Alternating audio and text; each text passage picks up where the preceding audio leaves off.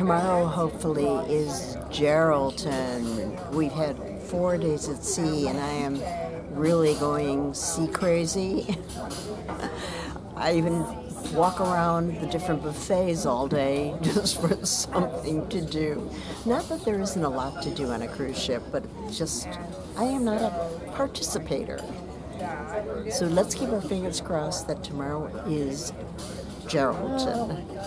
You can see the date. It is January 1st, 2019, even though it's going to be way past New Year's before you see this. A very happy New Year to you.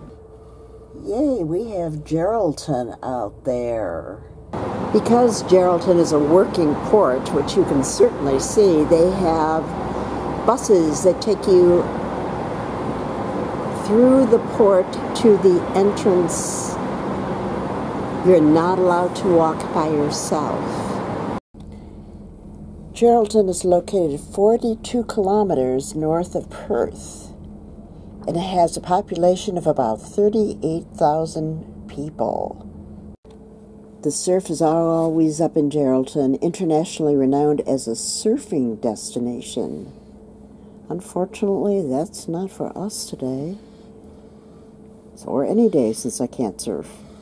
The Regatta is a relatively small ship. It's only, I think, 30,000 tons. For me, a group tour is akin to having my toenails pulled out one by one. I just don't have the patience to wait for hundreds of people. This is the heart of Geraldton.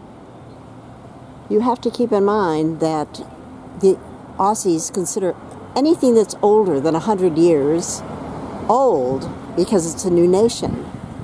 And basically we feel the same in Chicago because we tear down everything that's old.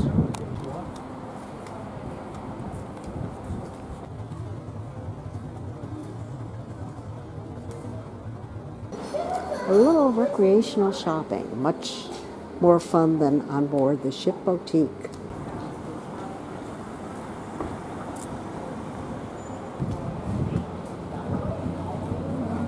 It's a lighthouse. Yeah, that looked like a lighthouse to me, but it's just on top of the pub. Yeah.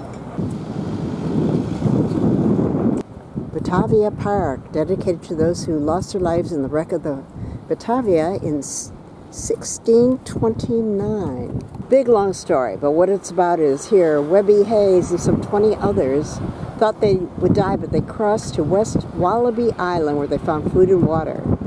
And there's the Regatta way back there, moored on the Indian Ocean.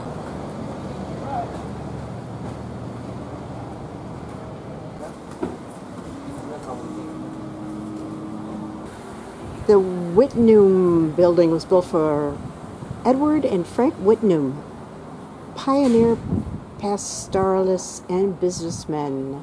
The building was once the familiar territory of every wool farmer in the district when they came to town.